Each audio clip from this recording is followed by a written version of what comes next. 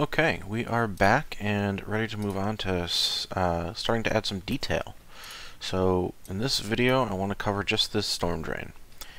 Could be a little bit of a tricky thing, but I've got some reference and I think I've got a relatively simple way to take care of that. So let's dive right in. By the way, I just found this image on Google. Just search storm drain or something like that. Pretty easy to find. So, in here I'm going to grab the curb and I'm going to top view. And the first thing I want to do is just define where this is going to be. And I'll do this in wireframe so I can use the grid for reference. Remember the grid, the large squares are roughly 1 meter, or they are 1 meter, so that's roughly 3.2 feet if you're based in the imperial system. But I'm going to try to stick to metric. So I want this to be, I don't know, roughly 2 feet across, so 2/3 of a meter or so. So I'm going to add in an edge loop and I'll slide it around. I'll put it like here.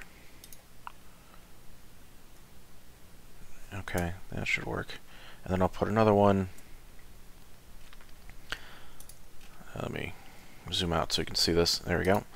And I'll add it there, and then I'll zoom in a little bit, double tap G and slide it around and just find a good kind of ratio. I think that'll work. Okay. So that's where my storm drain is going to be. Next thing I'm going to do is I'm going to go to face mode. I'm going to select all these faces, hit P, and separate by selection.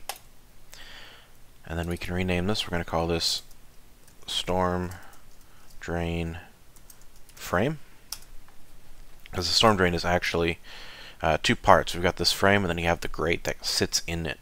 So you can remove the grate and clean it out if you need to, or what have you. So we've renamed that, although I didn't spell that correctly.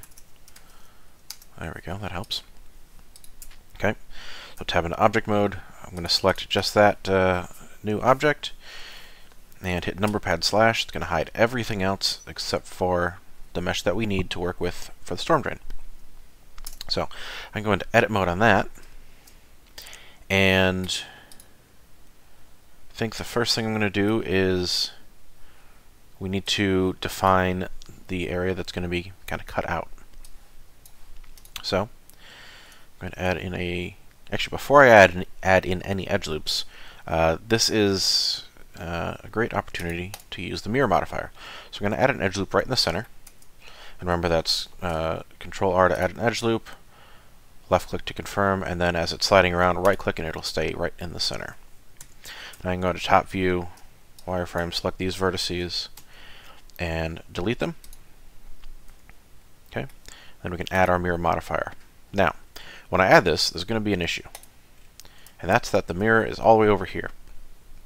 The reason for that is because our origin is at the world origin and not at the plane of symmetry for our object. So what I'm going to do is I'm going to alt-click on this edge, and then I can Shift-S and snap the cursor to selected. Then I can go into object mode and go to object, set origin to 3D cursor. Now what I've done also, just as a quick side note, is if you right click on this, you can add it to your quick favorites. It says remove because I've already done this, but you can add any tool to your quick favorites. And once you do that, Q is the shortcut for quick favorites. So since I'm always moving the origin around, I added both of these to my quick favorites. So instead of going up to object, origin, and choosing it from there, I can just hit Q and origin to 3D cursor. Now when I do that, it snaps my mirror modifier into place, and then I just make sure I enable clipping, and then I can collapse that mirror modifier. Okay, so now I can go back into edit mode, and we can define where we want our cutout to be. So I'm going to go roughly there, I think, and here. You know, the top view so I can get a better sense of proportions. I'm not too worried about what the specific thickness is, but I would like it to be the same on both sides.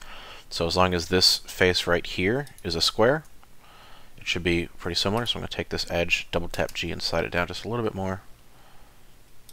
That'll work. Okay. So I've got that. Now I'm going to go into face mode, I'm going to select this face, and we're just going to delete it. You don't need it. And I'm going to select this face, I'm going to hit P, and I'm going to separate that. And I'm going to rename that separation storm drain grate. And I'm going to hide that for now. Because right now I just want to focus on this frame, which we're already in a pretty good spot. We've got a little bit more to do, because that grate sits on a lip, so it doesn't fall through. And that's what we need to make right now. So, oops, I accidentally closed that. Okay. So now, I'm going to, let's see. Before I add this edge loop, so this topology right here is fine. You can add edge loops across both ways, but I'd rather have the face loop here run around and be continuous. And there's a really easy way to do that. I'm just going to select the corner here. I'll select these two vertices, and then I'm going to select the corner one last, hit M, and merge at last. Okay, now you can see if I go to face mode and alt-click on one of these edges, it's going to select the face loop going around. Okay, that way when I need to add control loops, I can add one and it'll tighten up. Or, right now, I can add one and I'll keep it right in the center. And that makes this next part much easier. So I'm going to select these two faces, and I'm going to extrude it down just a little bit. Something like basically whatever I want the thickness of the grate to be, about that thickness, maybe a little bit more. We'll do that, and then I don't need these faces, so we can get rid of those. And then I will select just these two edges again, and we will extrude it down some more. Hit Z to lock it to the Z axis. And that's pretty good. I'm going to grab these outside edges here, and I will extrude those down, and the Z axis as well. And then I'm going to hold down Control and temporarily turn on my vertex snapping, which I have set up here. And just snap it so it's the same height. Okay. Now we're going to have this inner cavity, which we will be able to see in a little bit, depending on the lighting. So let's define that. I'm going to select these four border edges, and I'm going to go do this in side view, and I'm going to extrude it back in the Y direction, and I can snap it to kind of the limit up here, but I may need to pull this down, so I just want to give myself a little bit of room. So I'm going to move G and Y and move it back just a little bit. We may never see that, but we're here now, so we might as well take care of it. Okay, so we have that. And now what I want to do is fill in this side area. Okay. And so I think the way I'm going to do that, is I'm going to start with these three edges, and I'm going to extrude it down in the Z direction, and we'll snap it to that same bottom height. Oh, let me turn on, sorry, I always forget to turn on screencast keys. Okay, and now, let's see, I'm going to take this edge right here. Actually, I'm going to undo that extrusion.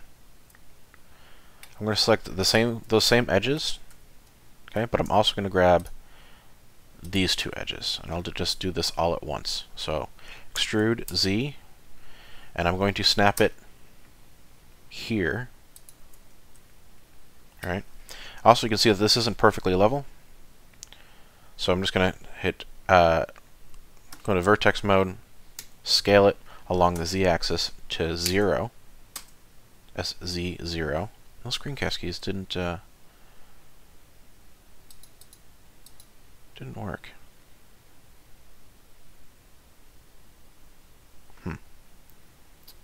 That's not great. Might look into a better solution for screencast keys. So I snapped those all so it's perfectly level. Now I can move it down in the Z direction again and snap it to there, which is what I want.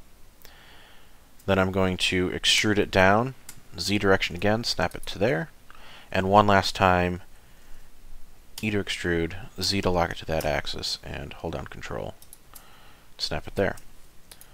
I did all of that, so I can easily select those two edges and F to fill that, F to fill that, and then we can see we got 6 sides here, so it's going to make that nice and easy to fill. So fill that and fill that. Now, again, I don't have great edge flow right here. You see that the edge kind of goes across and then down. I'd like this to go all the way around. And so the easiest, whoops, didn't want to do that. The easiest way to take care of that is I'm going to select a bunch of faces. So the easiest, C to select, to bring up my circle select, and left click and drag, and I want to select all those faces. Okay. And I'm going to hit I to inset them, and then I don't want the face ring on the bottom, so I'm going to hit B to turn on border, and we'll just go to like there. That works. Cool. Yeah, I think that's going to work pretty well. Okay. I don't love this geometry right here, but it's probably never going to be noticed, and I'd rather focus on other things right now. So, last thing is in here, let's just go ahead and close off the box on the back side. So I'm going to select these bottom 2 edges, extrude them along the x-axis to the center until they snap together. And then we have this last open area, and just fill that in. Cool. So we have the geometry all there. Now we just need to make sure it looks good with a subsurface modifier. So I'm going to add a subsurface modifier, set the levels to 2, right click and shade smooth. Oh, in object mode, right click and shade smooth. Now we just need to add some control loops. Same sort of thing we've done before a bunch of times. Control R, add a control loop. Now what you can also do if you want to keep things even, instead of adding one like that, is we can select this edge, right click, and in edge mode, make sure you have edge selection, offset edge slide. Select that, and now I'm going to hit E to keep it even, and then make sure that's, if you hit F a couple times, you can see this little red dot here. That's which side it's going to stay even with. So you can see it stays perpendicular to that edge no matter how close I get to the corner. If I hit F, now it's on the other side and it's staying even with the corner, which is what I want. So I'm going to keep it relatively sharp. This is a metal grate after all. Something like that. And I want all the corners to be about the same, so I'm going to kind of remember this thickness and follow that along. So I'm going to add one to the outside. We'll add them to the inside.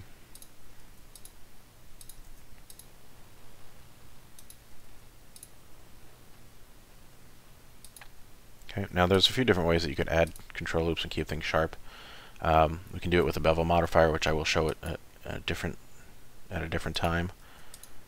But for now, we'll just do our control loops. Again, here I'm going to hit E to keep it even. Bring that in nice and snug. Okay, we need one here, and one up here, and we'll need back there, back there. Let's see, here. Okay. And in the back here.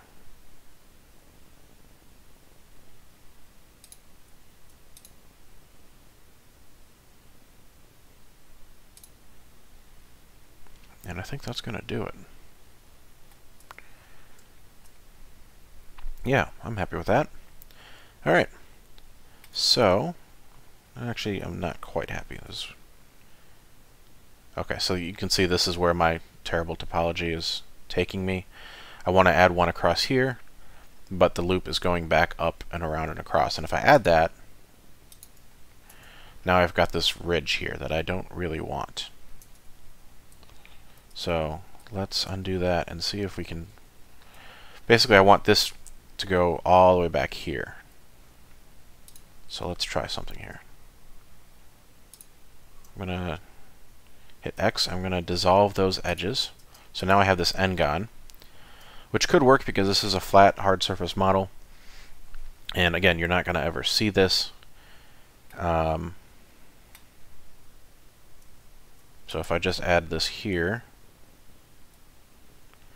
that does work, but I don't love it.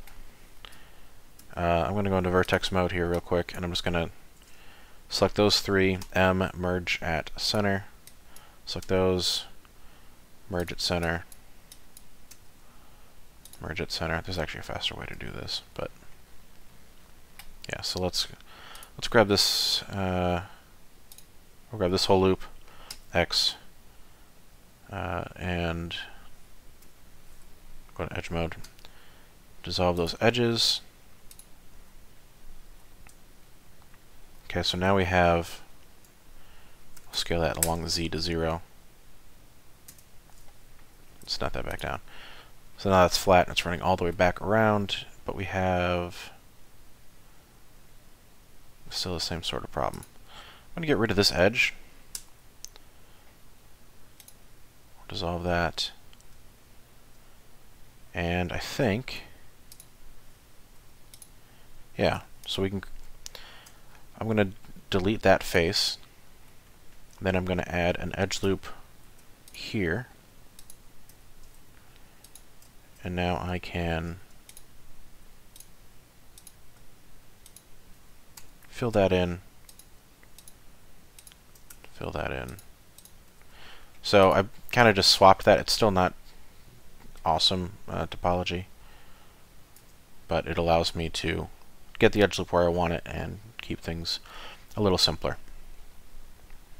I could also go through and do the same. I can get rid of that edge as well. Do the same kind of topology reduction down here that I did up here. But again, we're not going to ever see that, so that's enough time spent on that. Now we can go on to the grate, which is going to be a little easier. So I'm going to turn that back on, select it, just the grate, and we can go into edit mode here. Now this has the mirror modifier on it, and in this case, actually, I don't want the mirror modifier. So in object mode, I can remove the mirror modifier.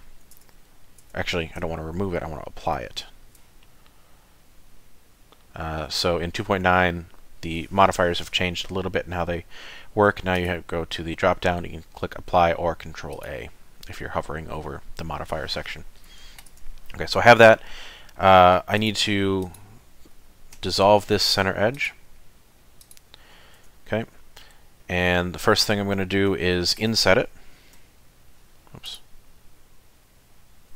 In edit mode, there we go, inset. And you can see right now nothing is happening, and this confused me for a while because I couldn't figure out what was going on. Hit B, and now it'll work. So what had happened is I had boundary on, or I had boundary off because right now it's on. And when it's off, it won't inset on a face that doesn't have a connecting face. So since this is just a single face, one polygon, it doesn't have connecting faces on any side, which means it's not going to inset on any side. So as soon as I turn that on, then it works. So I'm going to set the grate to right about there. Yeah, this is just kind of eyeballing it. And let's look at the reference here for a moment. The way this is going to work is we are going to just connect faces across. So I'm going to connect an edge here to an edge here. Let's see, we can draw on this, can't we? Yes, we can. So we can connect those, and that's going to be one long polygon. Now, it's not great to have super long polygons, so when we get to texturing, we may end up needing to add a couple edge loops across. But again, for now, that will work great. And so that's what we're going to do. So we're going to have all these polygons here, and it's just going to be an edge, an edge, an edge. So if you count those up, it's, I believe it's 16 by 8. I wrote it down. I think it's 16 by 7. So what that means, let me undo all of my drawing, or we'll just erase it. Go away. Alright, good enough. So what we're going to do is add, if we want 16 edges, we need, before we do that, let's delete. No, we don't want to delete that yet. Just kidding. Alright, so Control R, and instead of scrolling up and counting, I'm just going to type in 15 and hit return, and then right click to keep them centered, and then in the other direction I'm going to hit 6, enter, and then right click to keep it in the center. Okay, so that's what we have. Now we can delete all the center faces, which again, the easiest way to do that is if you go to top view, by default your selection should be set to select box. Otherwise you can just tap W a few times and it'll change. And you just draw across those and then delete those faces. Okay, so now that you have that, go into edge mode, and we want to connect this first edge here to the 8th on the bottom. So 1, 2, 3, 4, 5, 6, 7, 8. And hit F to fill that in. Fill that in. Fill that in. And just keep on going. Just every other one.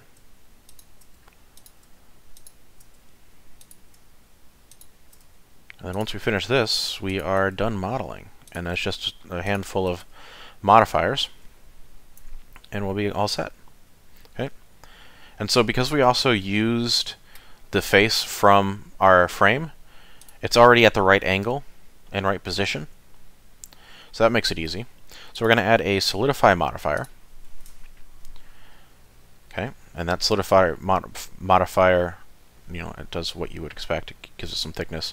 It actually looks like we need to actually scale this out just a little bit because we have that gap, and I forgot I did it that way. So in edit mode, I'm going to select everything, SX, scale it out a little bit. I want to keep some gap, and I'm just going to, let's see, I'm going to go into side view here, and you can see this is the edge here of the frame lip. So I'm going to just manually just tap G from the side view so that it doesn't move in the X direction. And I'll just go right there. Again, leaving some gap. We have our solidify modifier. Actually, go back into the side view because we need to adjust the solidify modifier. And we want it to come down so it's resting on that lip. I don't want to move it down because I want to give it some more thickness. So I'm just going to slide the thickness up. I'm going to hold down Shift so I have a little bit more control over it. Okay, 0.022 is pretty good. We'll keep it even thickness. And yeah, that should be good. So I'm going to collapse that. And now I want to give the edges a little bit of a bevel, so it's a great opportunity for a minor bevel modifier. So let's add a bevel modifier, and you can see by default it's kind of cool. It's just not what we want. Actually, I don't hate that at all. I mean, what I was going to do is increase the segments to 4 and bring the amount down. And that's your more traditional sort of look.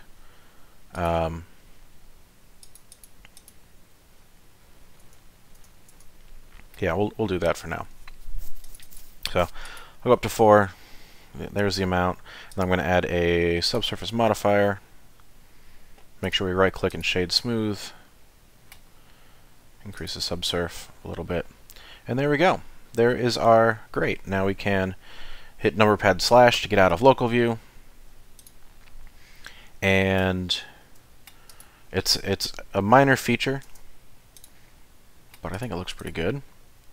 It just kind of starts to flesh out this world a little bit more. So there is our grate, and in the next video we will work on that truss that I was talking about, which is going to be, I'm actually kind of looking forward to that one.